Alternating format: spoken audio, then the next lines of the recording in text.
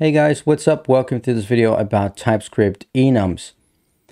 So to get started, I will actually tell you that you probably should not use enums. And before we get into that, I'd like to tell you anyway what enums are.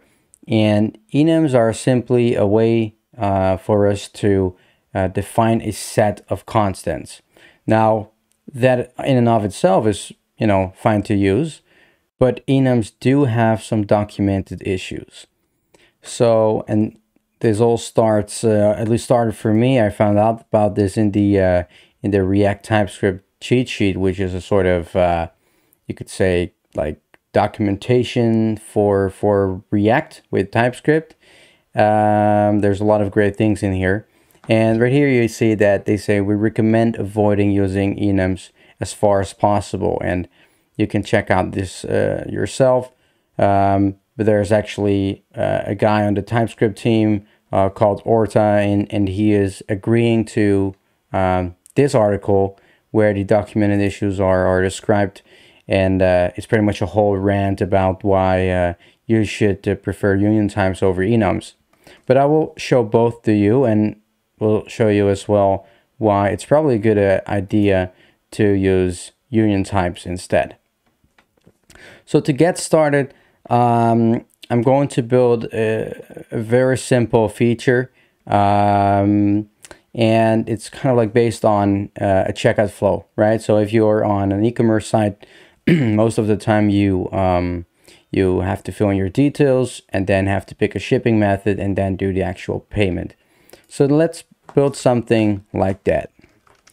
So I will call this, let's say, checkout step, and set checkout step is use state. Let's say we start off with filling in our details, right? So we will call that step details. And let's say we have, I'll just put it right here, we have a details step, we have a shipping step, and we have the actual payment step. All right, so now I will do some logic for conditionally rendering this stuff. So I can say, for example, if checkout step is details, in that case, render, for example, a paragraph tag. Let's do a header tag with details, and we'll have a button with the type button and on click event, which will essentially say set checkout step, and then we want to set it to payment, or no, shipping. It was shipping, and I'll just call this next. Let's see, I have to wrap this in some fragment tags. There we go. And now I can copy and paste this and do the same for shipping, right? So this will be shipping, this will be payment, and then the actual payment step will not have a next button anymore. So let's take a look. I think this looks fine.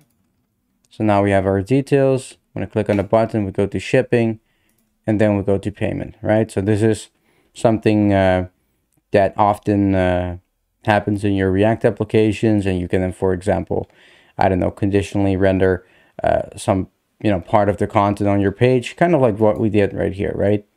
So now let's imagine that we make a typo somewhere, right? So let's say instead of saying shipping, we say shipping. Now you will see that our application will not have any errors, but now if I click next, nothing shows up. And that's simply because the set checkout step currently is set to, and we can check that in the DevTools right here. You can see the state is set to shipping. However, we only check for the checkout step details, shipping, or payment, right? So, and it's not able to find shipping, so that's why it's not rendering anything. Now we can use TypeScript to prevent this problem. What we could do, we can make use of a union type, which we've actually used before. So I could say, for example, type checkout step equals, and it can be either details or it can be shipping or it can be payment. And now I can say that the use state should always be one of the detail steps defined, right? And now when I save it, you will see our app will crash and it will say argument of type shipping is not assignable to parameter of type set state action checkout step, right?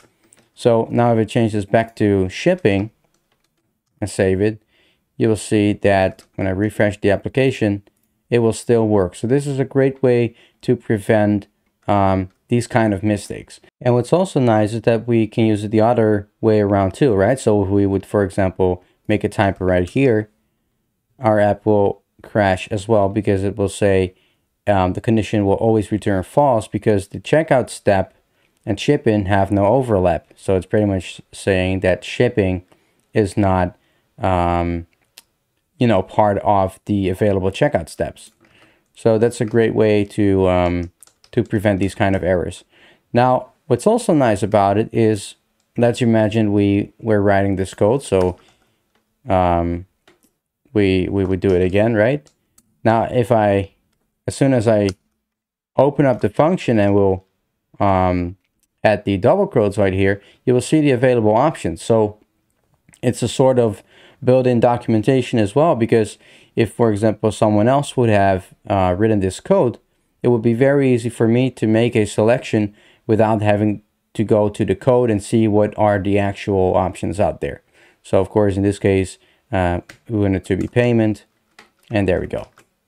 So that is simply union types, and this is using union types as like in an enum style, right?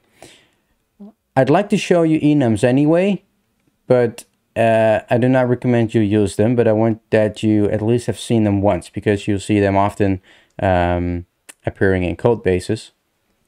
So what we could do, instead of saying this, I will just comment it out for now, is saying enum checkout step,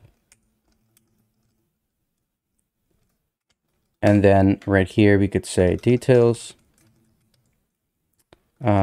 equals detail string, and then we have the same for shipping,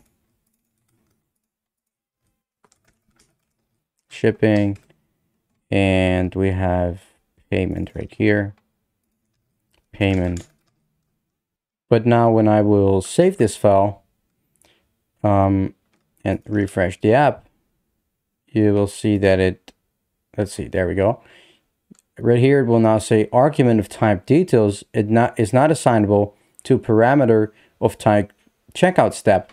So in order to make this work, we have to explicitly say right here that it is a checkout step, and then we can pick the details property from it, and we then can do it for these as well.